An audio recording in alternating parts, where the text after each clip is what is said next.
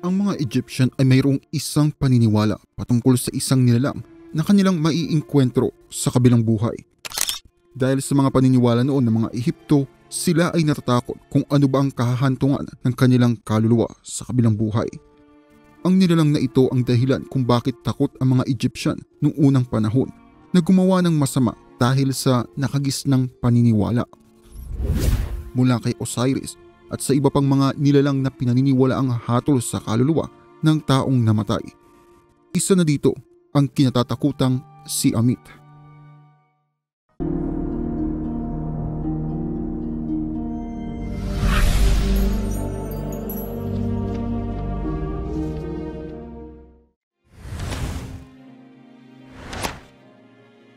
Ang pangalan ni Ammit ay nangangahulugan na devourer, bone eater o devourer of millions. Ang kanyang pangalan na mismo ang nagsasabi kung ano ba ang ginagawa ng nilalang na ito. Kung minsan ang ibang scholar ay inihahalin tulad ang nilalang na ito sa isang goddess na si Tawaret dahil sa parehas nilang itsura at tagapagtanggol din ng mga tao sa masasamang nilalang. Kinikilala din si Ammit sa mga pangalang Ammot at Ammit na siyang sumisimbolo sa divine retribution o ang parusa na nakukuha matapos mamatay ang isang tao. Ang mga Egyptian noong unang panahon ay naniniwala na kung sila ay namatay, ang kanilang kaluluwa ay mapupunta muna sa Hall of Two Truths. Sa lugar na ito, ang mga kaluluwa ay huhusgahan sa kanilang nagawa noong sila ay nabubuhay pa. Makikita ito sa papyrus o isang papel na ginamit ng mga tao noong unang panahon sa bayan ng Ehipto, 1357 before Common Era. Dito ipinapakita ang larawan kung saan ang puso ng isang tao ay itinitimbang sa kanyang mga kasalanan. Makikita din dito si Ammit na naghihintay kung ano ba ang maihahatol sa puso ng taong ito. Hindi lamang sa papyrus makikita ang detalyadong larawan, ngunit maging sa iba pang Book of the Deads ng Egypt.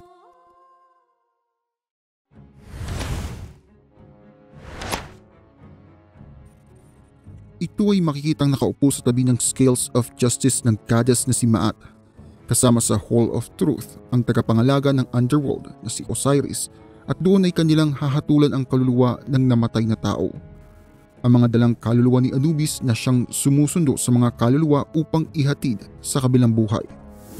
Ayon sa paniniwala, matapos ang isang delikadong ritual para sa kaluluwa ng isang namatay na tao, ito ay may pagkakataon na depensahan ang kanyang sarili sa lahat ng kasalanan at kung ano pang nagawa nito nung siya ay nabubuhay pa.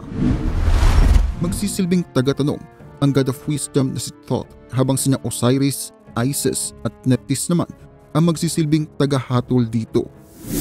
Matapos ang pagtatanong, ang puso ay ilalagay sa timbangan ni Maat at dito ipagkukumpara ang bigat nito sa bigat ng isang hibla ng pakpak ng isang ostrich. Kung ito man ay mas magaan sa hibla ng pakpak, pinapaniwalaan na balanse at mabait ang isang tao. Ibibigay ang kaluluwa kay Osiris upang ipadala sa araw para sa eternal life. Kung ang puso ay mas mabigat sa pakpak, ibibigay ni Anubis ang puso kay Ammit na siyang kakain dito. Sa pagkain ng puso nito, hindi na ito mabubuhay muli at habang buhay na hindi matatahimik ang kanyang kaluluwa. Pinaniniwalaan na itong pangalawang pagkamatay ng kaluluwa at dahilan kung bakit kinatatakutan si Ammit ng mga taong naniniwala dito. May ilang mga misconception na kapag kinain ni Ammit ang isang kaluluwa ay wala na, kumbaga the end na. Hindi. Ayon sa paniniwala ng mga taga-Ehipto, ang kaluluwa na nakain ni Ammit ay habang buhay, or should I say, habang patay itong masusunod sa loob ng tiyan ni Ammit, either sa mga stomach juices nito o sa naglalagablab na apoy. Hindi tulad ng mga ibang Diyos, si Ammit ay hindi sinasamba ng mga tao pero tinitignan bilang isang paalala. Paalala na kailangan sundin ng mga Ehiptong prinsipyo na mayroon si Maat. Kung minsan ay kinikilala itong demonyo, pero ayon sa ilang mga paniniwala, si Ammit ang naninigurado kung nasusunod ba ang dapat gawin, nagpapalaganap ng kabutihan at siya din ang nagtataboy sa mga masasamang nilalang. Si Ammit ang sumisimbolo ng bawat tao ay mabibigyan ng karapatan na bigyan ng depensa ang kanyang sarili. Sa pagdepensa nito sa kanyang sarili mula sa mga bagay na kanyang ginagawa nung nabubuhay pa siya. Malalaman kung ito ba ay magkakaroon ng buhay na walang hanggan o magiging isang hindi matahimik na kaluluwa.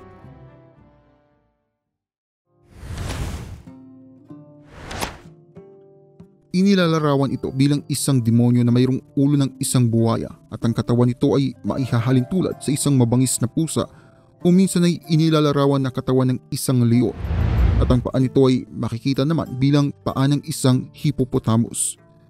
Mayroon ding paniniwala na ito ay nagkakatawan bilang isang tao.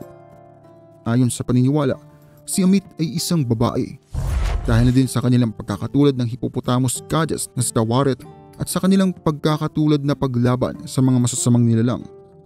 Pinaniniwalaan din na si Ammit ay hindi umaalis sa underworld sa tabi ng timbangan ni Maat, dahilan upang isang beses lamang itong makita ng kaluluwa ng tao at yun nga ay kung ito na ay hahatulan. Pero may paniniwala din na ito ay nakatira sa tinatawag na Lake of Fire kung saan pinaniniwalaan na dito tinatapon ang mga kaluluwang makasalanan. Hindi sa kinakain niya ang mga kaluluwa na napupunta dito, pero si Ammit ang nangangalaga at nagsisilbing tagabantay ng Lake of Fire. Dahil naman sa ganitong paniniwala, si Ammit ay ikinakabit naman kay Sekhmet dahil sa paniniwalang ito ay tagabantay ng lawa ng apoy at dahil din sa kanyang katawan na leon. Makikita naman sa simbolo ni Ammit ang isang kuwago at ito ang simbolo ng kamatayan. Nakita ito mula sa hieroglyphics o isang sulat ng mga simbolo o mga hayop na ginagamit noong unang panahon ng mga taga-Ehipto.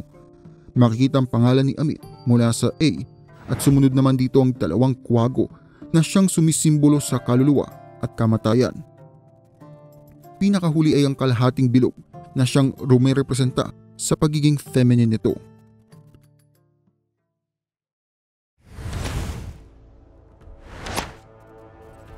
Kung ang Egypt ay mayroong Ammit na siyang kinatatakutan ng mga kaluluwa, makikilala din natin ang isang hellhound na kilala naman sa mitolohiya ng Northern Europe.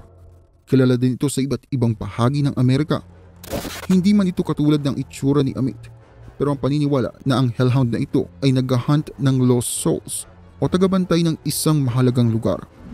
Dahil kung ikukumpara natin si Ammit sa isang tunay na tao, ito ang kinikilala nating berdugo o tagapatay ng isang nahahatulan.